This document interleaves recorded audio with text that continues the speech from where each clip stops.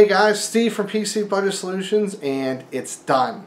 My new personal rig, the old rig with all the overclocked Ryzen 7 GTX 1080 that I spent all kinds of money on that I don't need, not using anymore. I'm using a budget solution. See what I did there? So, $1,000 gaming rig done.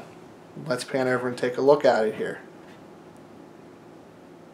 There she is. I've done a couple unboxing videos and everything of some of the parts, but I took it one step further. You guys love seeing budget rigs, that's fine, but you guys asked me a couple questions.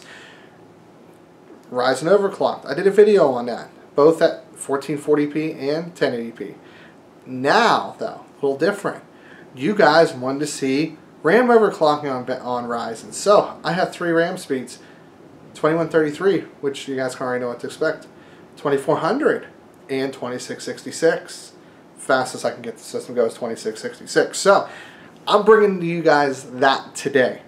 Okay, so the system I'm using is a $1,000 computer. Yeah, I can use a GTX 1080. I'm trying to keep the bottlenecks down by running just high settings, but I'm going to give you guys a realistic expectation on what RAM speed does. Because while you're not going to fork over another $300 for a 1080, you may fork over another $20 if RAM speed helps. So I don't know the answer to that yet. I'm still benchmarking, so if I don't know, I don't think you guys know yet. So let's find out if RAM speed really helps Ryzen game any better. So I'm using my actual test bench, my personal ring, which is Ryzen 5 1600 3.9 gigahertz. You can see the settings I used. You can see I'm using a Corsair H100i RX 580. And then you can see my memory and the timings. I use basically CL16 at 2666, 2400, and 2133. Now, a couple things to note.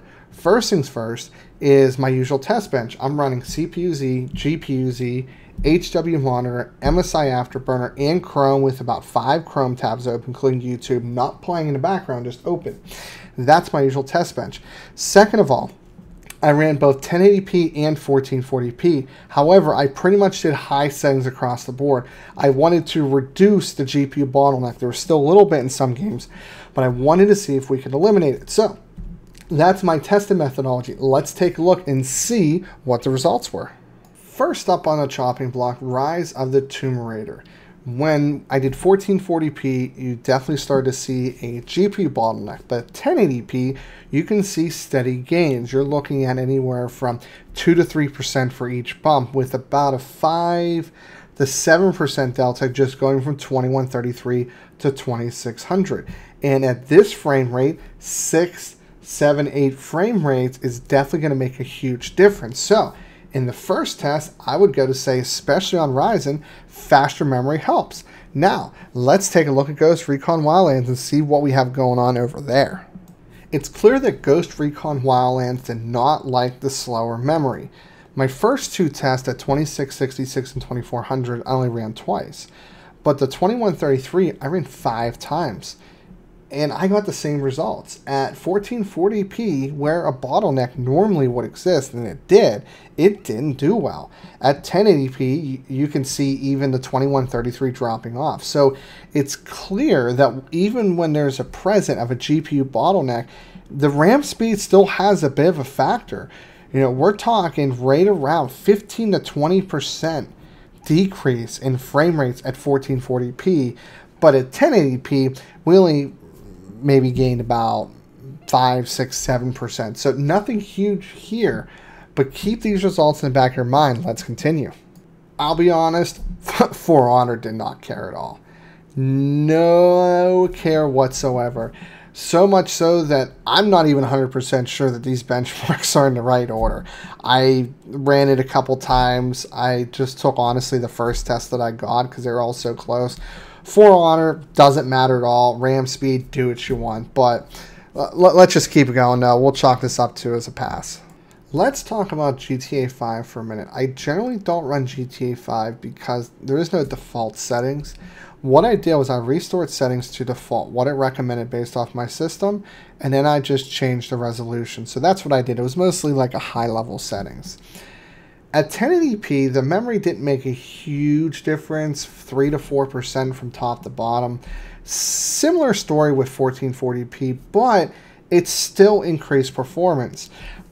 I've read a bit that GTA 5 really loves even faster memory, so I would like to do this test with 3000 or 3200 megahertz down the road as memory support gets better on Ryzen, but this still continues to trend. It does scale with memory speed, so let's keep going. I'm starting not to like Ashes of the Singularity just because I've had a 2 or 3% performance delta just running the same benchmark, same setup multiple times. But I ran it a couple times each and kind of averaged them together. And what's really weird is at 1080p, where there should be the least amount of bottleneck, there was like no performance gain go from 2133 to 2400. But up to 2600, you saw a 5% increase. And in a 1440p, you saw steady increases, a 4 and then a 2 FPS jump, which at this level, we're talking an 8% and a 4% delta increase. So didn't surprise me with this being a CPU-bound test. I just kind of expected more gains at 1080p with less GPU bottleneck. Maybe memory speed and GPU might have a lot more in common than I first thought going into this. But let's take a look at the overall results. Let's average the delta percentages over 2133 across all these tests, and let's see what our results are. So let me explain this graph. This is how this worked. 2133 was my baseline for each test, the performance results.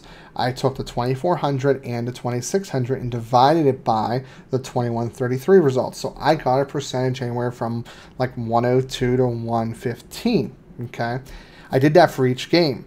And then I averaged up 1440p and 1080p for each set of results, and that's where I got my delta. So at 1440p, at 2600 megahertz, we saw an 8% increase and 5% at 2400 megahertz. But what's interesting now is at 1080p, when there's less of a GPU bottleneck, the delta was less. So this is something that maybe one of you guys might want to research. I ran these tests multiple times. Why, when there's a GPU bottleneck present, does RAM speed help? Does RAM speed help with the GPU bottleneck? I don't know. So this is interesting. I think there needs to be more research in this, but let's take a look at my final thoughts here.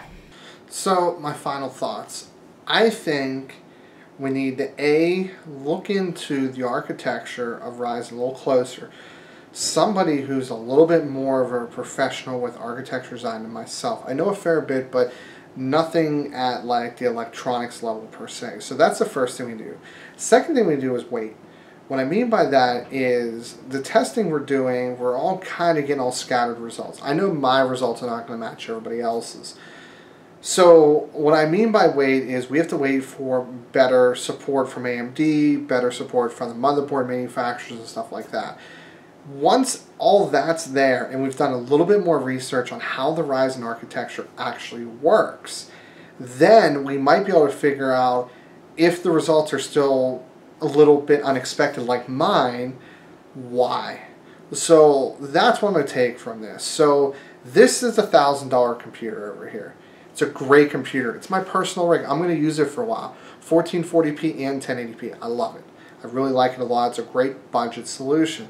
See what I did there. So, hopefully you guys liked it. I finally brought this video to you. So if you do, destroy that like button. If you didn't, that's fine. Go ahead and dislike it. That'll let me know that, hey, I spent a lot of time on something you guys really didn't like. Definitely subscribe to the channel. Helps me out a lot. My entire rig, everything that I have in this rig that cost me about $1,000, is going to be in the links in the description below. You can buy from Amazon. Helps me out a lot. But thank you guys so much for tuning in. This is Steve from PC Budget Solutions. I'll see you guys later on down the road.